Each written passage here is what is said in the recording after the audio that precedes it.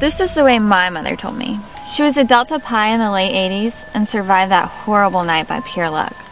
The night started with a traditional ceremony, not like the lame one we had.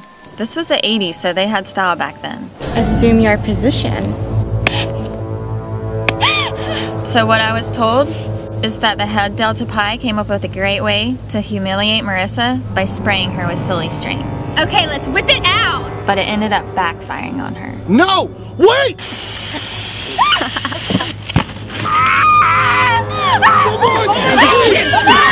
I'm gonna get help! Marissa's accidental death isn't what closed Delta Pi. It's what happened after the incident. Where's everyone? The police found over a dozen Delta Kappas and Delta Pi's dead. That's why the house was closed down. They were afraid someone was stalking the Delta Pi sorority. We're all lambs left for the slaughter. But they never found the killer. And they never found one body. They never should have opened it! Welcome everyone to the grand reopening of the Delta Pi house. Yeah, so that's how the threesome works. Oh. So we're gonna do it. There's a tradition at Delta Pi, and I want to make sure that we keep that tradition alive. What is that?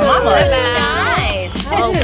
Now that's how you do it! This is a very rewarding and exciting time in our lives.